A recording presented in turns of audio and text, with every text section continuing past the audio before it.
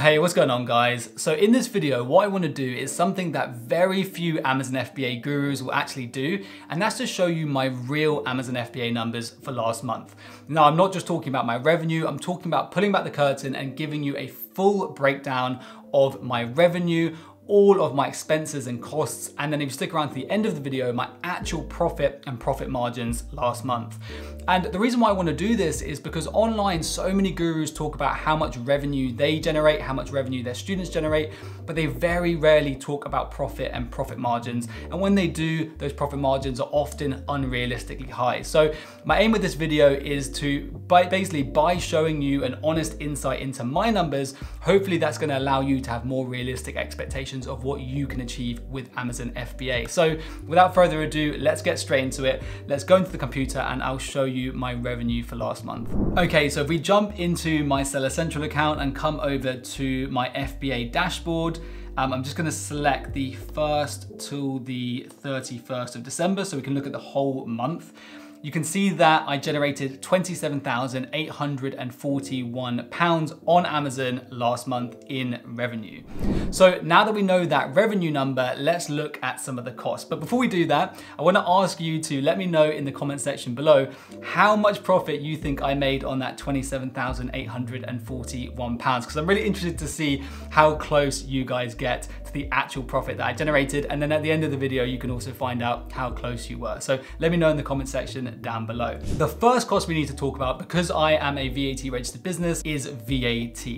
So the way that we work out this number is we take my Inc. VAT revenue, which was £27,841, and we divide that by 1.2, which is going to give my ex VAT revenue, which is £23,201. And then we minus those numbers from each other, and then we get my VAT bill for last month, which was £4,640, which is a huge amount and is so painful. But the way you've got to look at it is that with VAT, it's never really yours. You're just collecting it for HMRC. So that takes the sting off a little bit, but it is a very high number. But that's really the way you've got to look at it. Now we have my ex-VAT revenue number of £23,201. We're going to keep deducting costs from that. And why that's an important number to know is because as a VAT registered business, when I'm looking at profit margins, I look at my revenue and all of my expenses excluding VAT. That's just how you operate as a VAT registered business. So the next cost that I incurred last month were my Amazon selling fees. And there were 3 different fees here. The first fee was the Amazon referral fee. So Amazon's referral fee is essentially the sale commission that Amazon charges me every time I make a sale. And this ranges from between 13 and 15% depending on the product that I'm selling. And my referral fees last month came to a total of £3,996. The second Amazon fee that I incurred last month were my Amazon fulfillment fees. So the fulfillment fee is the fee that Amazon charges me to pick, pack, and ship my product to the customer for every sale that I made. And those fulfillment fees came to £5,988 in total. The third and final Amazon selling fee that I incurred were Amazon storage fees. When you store stock at Amazon that you're selling via FBA, Amazon charges you a storage fee per cubic foot. And my storage fees for last month were £185, which is really not too bad. So I actually work with a 3PL and I drip feed my stock into Amazon. So that really helps with those storage fees. So if you add up all of those fees together, my total Amazon selling fees for last month were £10,169, which if you divide that by my ex-VAT revenue of £23,201, gives you 43.8%. So last month I spent around 44% of my revenue on Amazon selling fees, which is actually quite high. So typically this number is between 30 and 40%, but quite a few of the products that I sell are actually under £10, which means the cost of goods sold is lower than typical, but it means that the Amazon selling fees are a little bit higher than typical. Typically your Amazon selling fees will make up about 30 to 35% of your revenue. Okay, so now that we've talked about the Amazon selling fees, let's look at the second cost that I incurred last month, which was my Amazon PPC spend. So some of you watching this might think that Amazon PPC is only used during a product launch, but actually, if you're running a private label brand like me, you want to be using Amazon PPC for the lifetime of your product. You just don't want to turn it off. You optimize it over time, but you want to have it continuously running, because that's going to do two main things. Number one, it's going to allow you to maintain that organic keyword ranking that you gained during your launch. And number two, it's going to allow you to discover and rank for new keywords that your product performs well for. So if you're a private label seller, you need to make sure that you're continuously running Amazon PPC for your products, just like I do.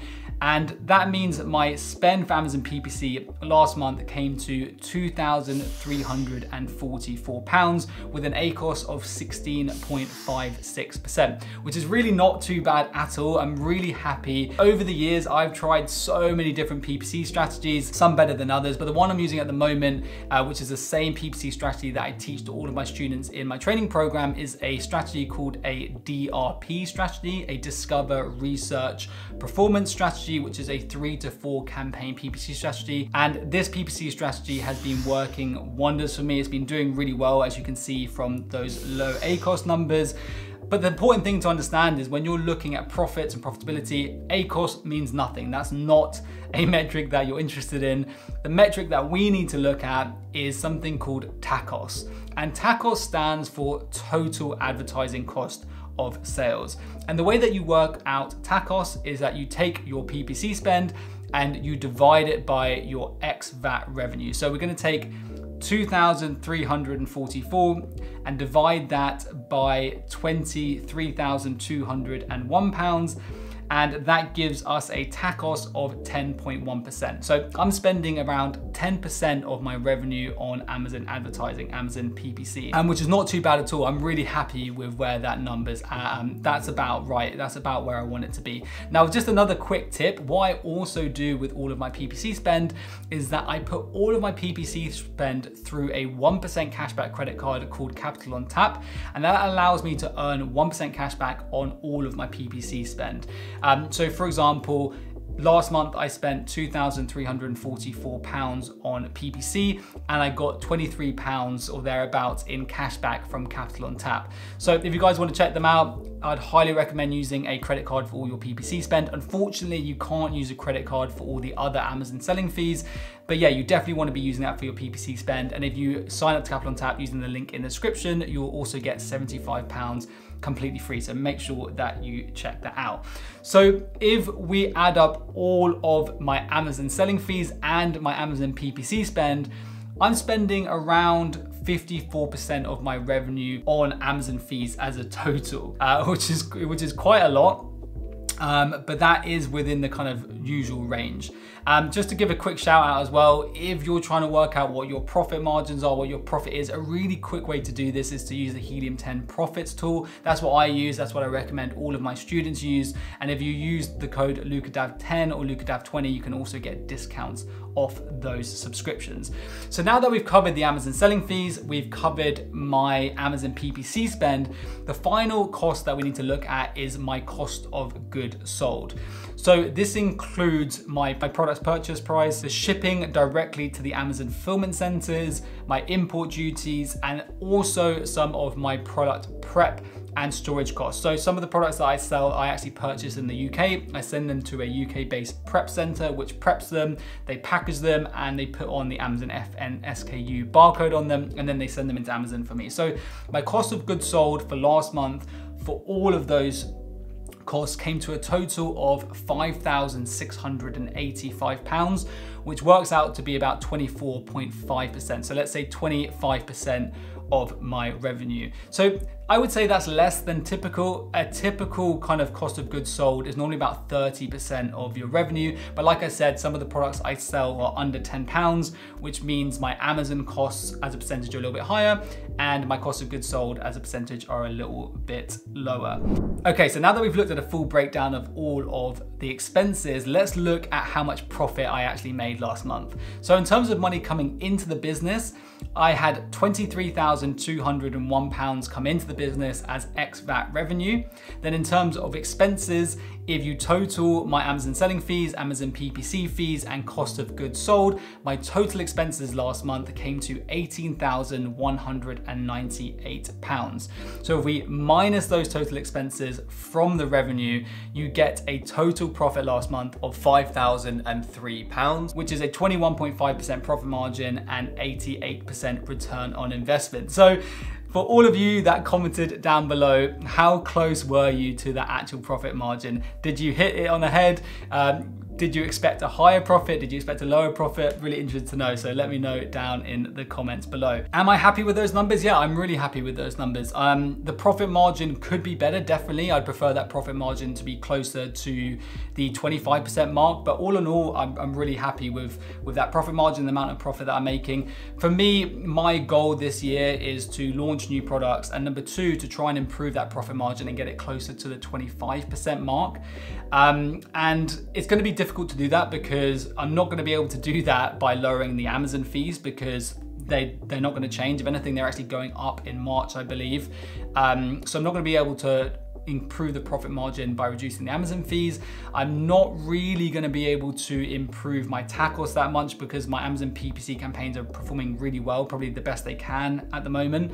I'm not going to be able to increase my selling price because that's going to make me less competitive. So what I'm really going to focus on to try and increase my profit margins is the cost of goods sold. So hopefully freight costs are coming down this year.